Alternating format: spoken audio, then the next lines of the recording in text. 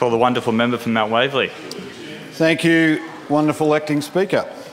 I rise to speak on the Road Safety and Other Legislation Amendment Bill 2019. And thank you to all my previous colleagues for their excellent contributions. We all use and rely upon our roads every day to get us from A to B, whether it be commercial, public, private use. We all share our roads, and we should be able to expect that all of us on the roads obey the rules of those roads. Now, for minor discretions, which I'm sure most of us have done, fines are appropriate and we should behave ourselves. But for serious offences, our community expects tougher treatment. It's very pleasing to me to see that this bill will ensure that the very small percentage of our road users who ignore or forget their responsibilities and are a danger to all of us on the roads are treated with the severity of response that our community expects. Last year was a devastating year on Victorian roads, and so it's good to see that we are once again giving our police the resources they need. We rely upon the safety of our roads to ensure the safety of our families and our community.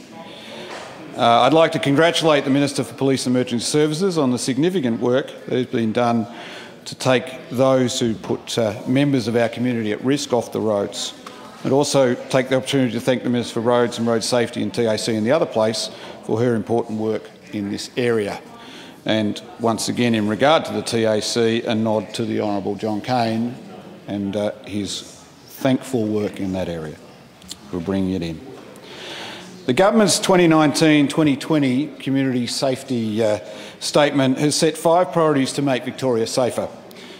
These 5 priorities can be seen in this bill mostly in the 3 areas of reducing harm, putting victims first and holding offenders to account.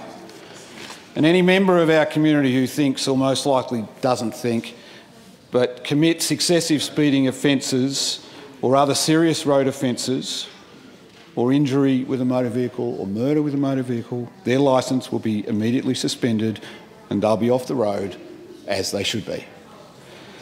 Now, the Minister mentioned 2 individuals in her speech, Chloe Dickman and Janelle Dean Hayes, for their dedication to these changes, and I also thank them for their advocacy.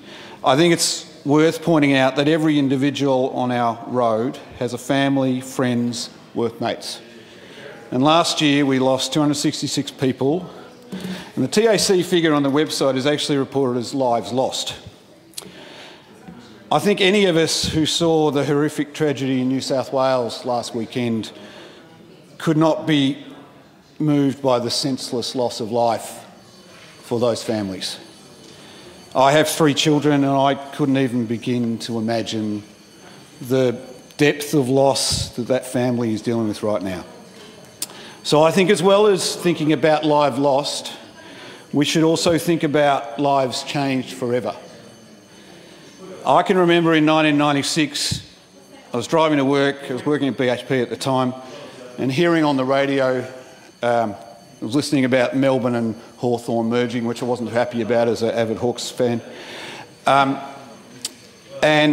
the radio came an announcement that a driver in Frankston, there was an accident, he'd gone through an intersection, straight into a petrol station, hit a combi van, squashed the man who was filling up his petrol bowser at the time between the combi van and the petrol bowser.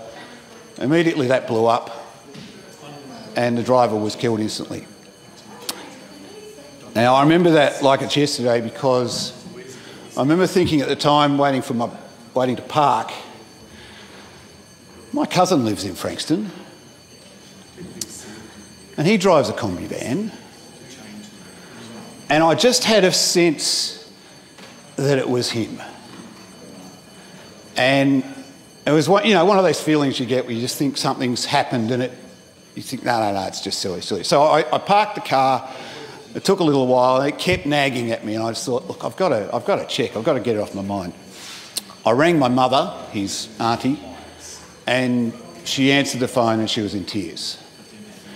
So my cousin David Bryce died on our roads. He wasn't even on the road. He was at a petrol station. Now, I don't know if the driver that crossed that intersection and went into that petrol station, I don't know if he was speeding, I don't know if he ran the red light, I don't know if he was drunk or on drugs, I don't know, and I don't want to know, because it would, if those things turned out to be true, it would make it worse. But what I would want to know is that that driver who caused that mayhem, that grief, that permanent sorrow in the family of my cousins and my auntie, I would want to know that they don't have their licence that moment. And that's what this bill does. I commend the bill to the House.